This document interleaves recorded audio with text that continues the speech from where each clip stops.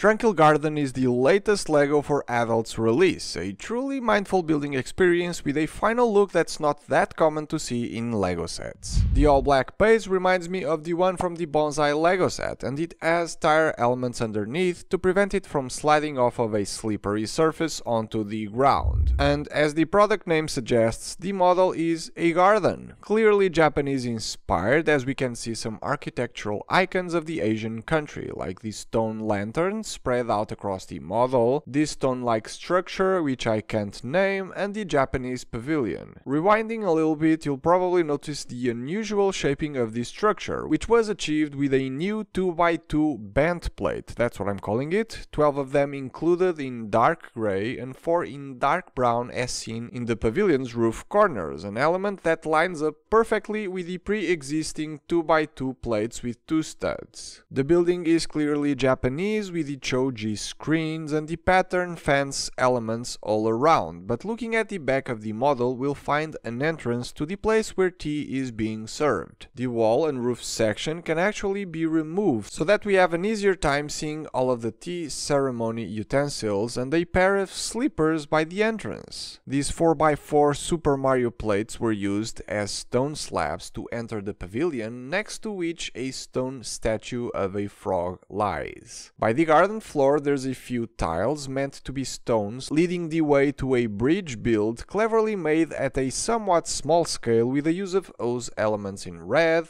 going over the pond, with a few more of those tiles as stones in the garden's floor. The pond has beautiful detailing but was a pain to build, at least for me, as I've had similar experiences with the river builds of Ninjago City sets. The instructions for it are this awkward top-down view that you need to follow precisely and can't make any mistakes, which can and will happen, making having to go back a few steps in the building process a tedious and lengthy experience. End result looks great though, a few lotus flowers can be seen, but the most exciting aspect has to be the printed 1x2 tiles featuring 2 different koi fish prints that used in different directions give plenty of variety and life to the pond. It couldn't be a garden without trees, and there's also a lot of variety in the species featured in the set. There's the small one spread across the model made out of a specialized element in dark green, and then 2 cherry blossom trees in the back, next to a group of bamboo with the ugly looking grey ball socket element combination LEGO refuses to recolor, a large sized bonsai tree I think, and a pine tree at the front. Some of these trees make use of interesting elements, the big cherry blossom tree with these elements at the trunk, or the bonsai tree with a brown tail element of sorts. Lastly, there's the pine tree making great use of a ton of the new fern elements, exclusively recolored in dark green for this set. There's something really cool about all of these larger trees and this stone structure. They can be removed and interchanged to your liking, as the socket in which they connect, as well as the bases the objects are all built upon, are standardized, allowing you to do 720 different permutations, Google tells me. So you can customize the garden to your liking and make it look different every now and then, which is great. Too many specialized LEGO pieces made all of the details